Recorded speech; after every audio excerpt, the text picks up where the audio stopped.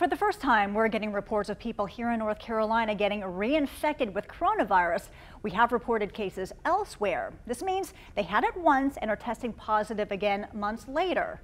2 Ones to Know's Ben Briscoe is digging into what this means for you. Health experts say if a lot of people can be reinfected, that means you're not immune forever after getting the virus. The vaccine might have troubles working in the long run, and most importantly, this horror show could drag on much longer. But we're not there yet. Right now, this is still pretty rare and in the early stages of scientific review. Today, Stanley County is reporting 2 possible reinfection cases, and Mecklenburg County has a little more than 30.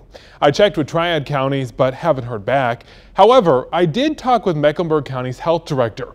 She said it's not a huge concern at the moment. We are continuing to watch that closely.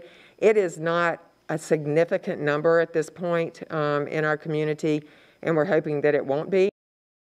So here is the timeline of what the state once counted as a possible reinfection. The patient has to test positive, go through all the symptoms, then have a negative test. And then at least 3 months later have another positive test. Now, the reason this is considered a possible reinfection is because it's not clear if this second positive test is really just another round of the virus hitting or a resurgence of that first time they got sick. In order to figure that out, scientists have to compare samples from the first and second infections. If they're slightly different, it's a reinfection. But the big problem, researchers rarely have samples stored from the first time around. They're working on changing that and keeping more of the tests that come into the lab, but researchers say this is why it's going to take a while to know how common reinfections really are. We get caught up in thinking that we should have all the answers to the biology of this virus immediately, but we forget we're not even a year into this, maybe 9 to 10 months of good research so far.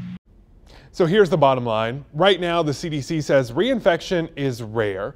And if you get COVID, you're probably good for about 3 months, but not always. We should know more firm answers in the spring when researchers have a little more time to sort it all out.